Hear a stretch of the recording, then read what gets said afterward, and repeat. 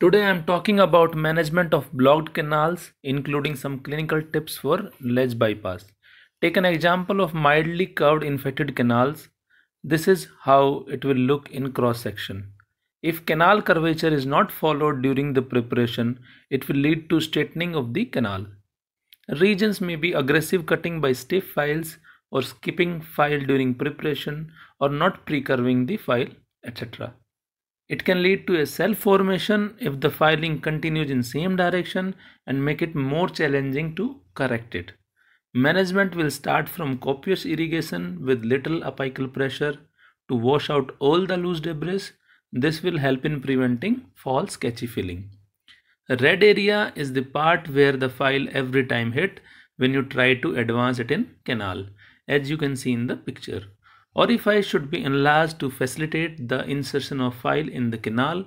The wall opposite to the direction of curvature should be straightened. File should be pre-curved before insertion. Pre-curving for ledge bypass is different than the pre-curving for glide path, as in this case only apical 2 mm of file should be bent. See the difference in the picture.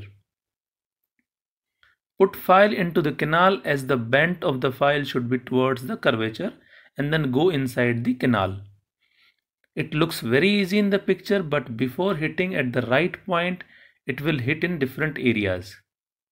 When the file hits a dentine, it will be a solid feeling like hitting on the wall. Once it will go in the right area, a catch or file sticking in something kind of feeling comes. This can take up to 1 to 2 hours. Once you get the catch, half work is done. There are high chances that you can lose the hold again. So keep the file in place and take an X-ray to confirm the direction. Then without removing the file, small up and down stroke should be given to the file.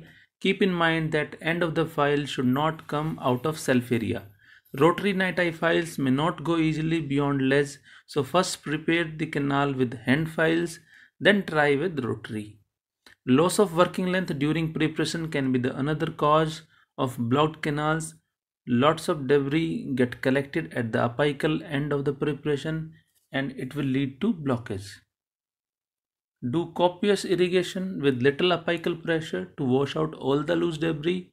In this case, when you put a small number of file to open the blockage, it will hit in different areas at the level of blockage and frustrate the clinician by bending every time on solid dentine. You may feel that small fine is running here and there in preparation and bend very easily. Why not to take a bigger diameter file? But a lot of force is required to force a bigger file in canal, which can lead to file breakage also.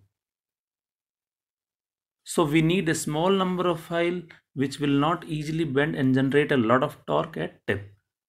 D finder and C plus file both fits in these criteria very well, so you can use one of them. Another thing I want to mention here is a file shorter in length is more effective in generating torque and gives better tactile control. 21 mm 8 number K file is good tool to negotiate ledges and blocked canals.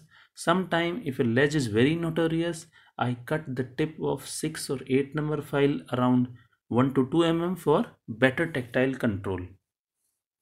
Watch winding motion, that is quarter turn clockwise and then quarter turn anti-clockwise with little apical force is quite efficient. Give small continuous strokes to generate torque at tip. Mostly you will feel a solid hard filling, but look for a catchy filling.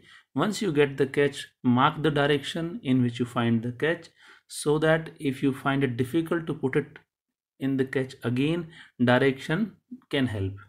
Once you reach the working length, prepare the canal and then you can obturate it. Thank you.